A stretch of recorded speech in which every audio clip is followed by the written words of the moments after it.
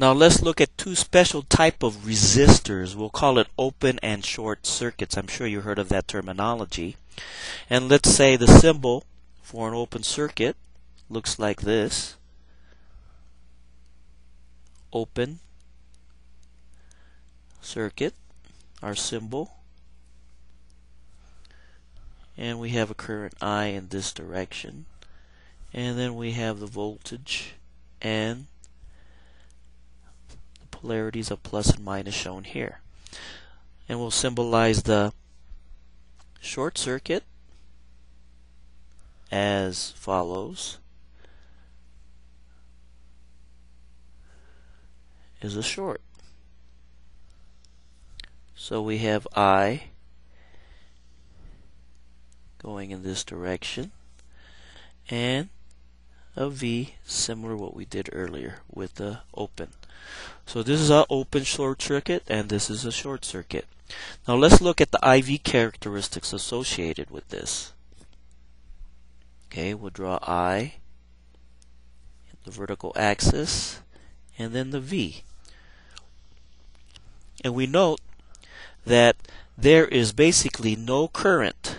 Current is equal to 0, no matter how much voltage I apply to this. So here, let me choose a different color. We'll put red. Okay, so basically we have no current no matter what voltage we apply. Alright, and the slope of this line, the slope we know is 1 over R. But the slope actually is 0, which implies that R, the resistance, is equal to infinity, a very large number. You see, no matter what voltage I apply here, there's no way that the current can go through this device, which implies that the resistance is infinity, which also implies that the current is equal to 0.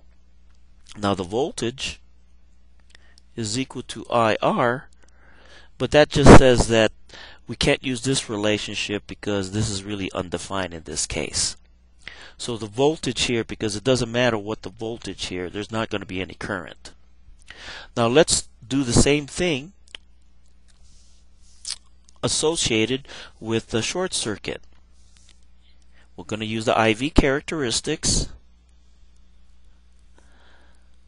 of I and V, and we have current going through here, but the voltage, since this jacks like a piece of wire, there's really no voltage drop across here because there's no resistance. So here the current could be almost any value and the voltage will always be 0. So in this case, we'll draw another red line right here. The voltage is 0. So whenever you have a short circuit, the voltage across a short is 0, which is just a piece of wire. Therefore, the resistance implies is 0. But we'll see that in this slope, the slope again is equal to 1 over R, but the slope in here is really infinite. So infinite slope, which is equal to 1 over R, which means R is equal to 0. So the resistance is 0, which implies that the voltage is 0. So hopefully that gives you a description for these two simple devices, the open and short circuit, and see what the corresponding IV characteristics are associated with it.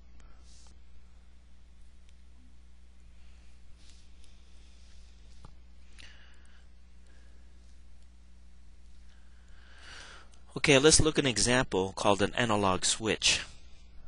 And basically it's an important device that's used in analog to digital interfaces. Here we have two different versions, one that is normally open and one is called normally closed. That is, it's normally open when there's no applied voltage through this gate. When we do apply a voltage through this gate, then this closes, and therefore we can go from point A to point B, say from here to here. So we can connect basically circuits between A and B. Here we have one that's normally closed. So when we don't apply a voltage, it's closed, and when we do apply a voltage, then this will open. So here are analog switches for normally open and normally closed. We can take these concepts, these two, and combine it as a double throw model, such that when we do apply a voltage, one switch is on and the other is off. So in this case, the upper branch here, when we do apply a voltage, this will close and then the bottom will open. This is known as a 2-to-1 multiplexer. So when we do apply voltage, we're connecting this input voltage, let's say A, to this connection here at C when we apply a voltage here. And when it's normally in normal operation without any applied voltage, then B is normally connected to C.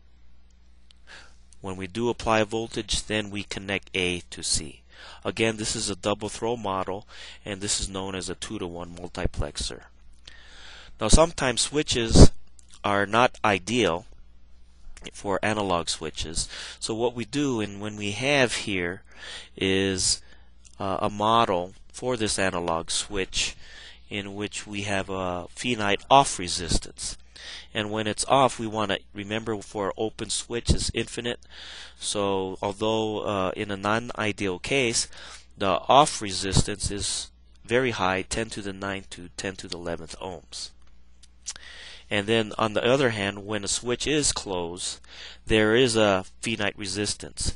So when it's normally closed, it acts like a short circuit, which has very little resistance.